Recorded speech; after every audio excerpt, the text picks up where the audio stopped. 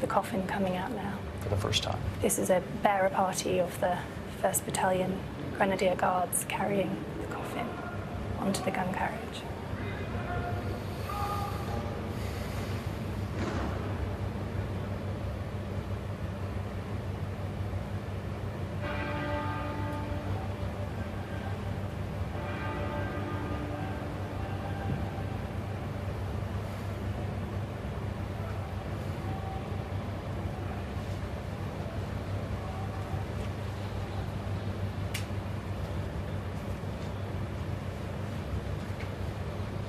Why is the ceremonial aspect so important, Robert, to people today?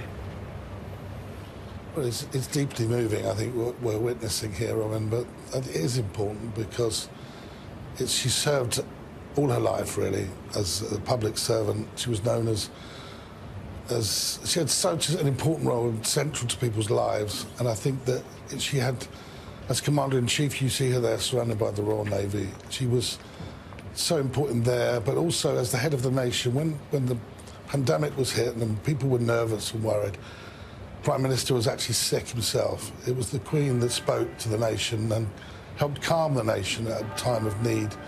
And she did it in such style, in the way that only she could do, referring back to the time of the war and saying, you know, we'll meet again, that famous Vera Lynn song. And I think that really did calm people, actually. And she served with such distinction. I mean, all her life, she sacrificed so much for so many people, including the sacrificed family moments, sacrificed so much.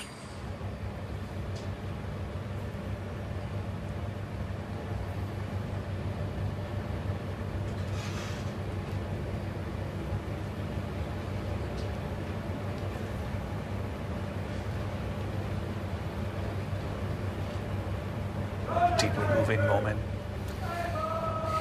And we're reminded that the Queen signed off on everything you're seeing. Absolutely, these were her plans.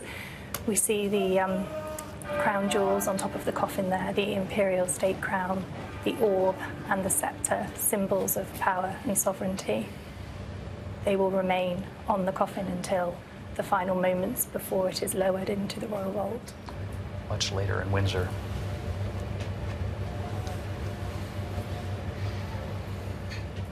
She talked about the crown herself.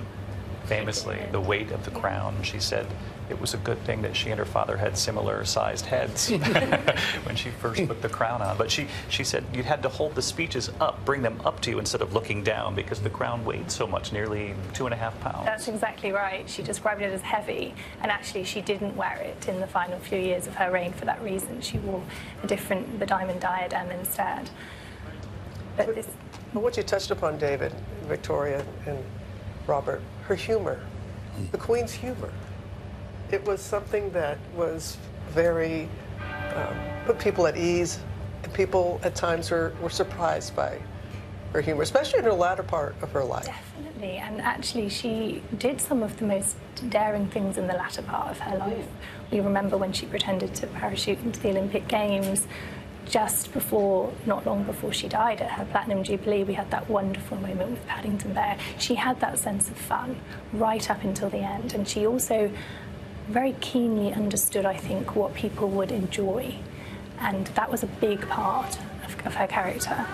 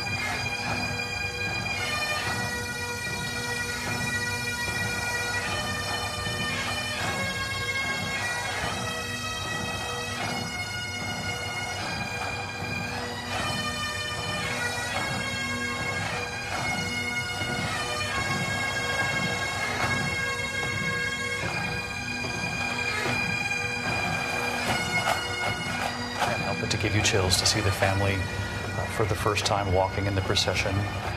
King Charles III, obviously, right next to him, Princess Anne, who has taken on, you know, a larger-than-life role, given how steady she was, how quiet she was, dignified, all these years performing her duties in the royal family, and she was the one who traveled beside her mother, Queen Elizabeth, since her death. And she released that public statement, which I thought was so telling, grateful for her final journey with her mother, but also thanking the people of the Commonwealth. She said, perhaps we took for granted just how much our mother meant to them. Hi everyone, George Stephanopoulos here. Thanks for checking out the ABC News YouTube channel. If you'd like to get more videos, show highlights, and watch live event coverage, click on the right over here to subscribe to our channel, and don't forget to download the ABC News app for breaking news alerts. Thanks for watching.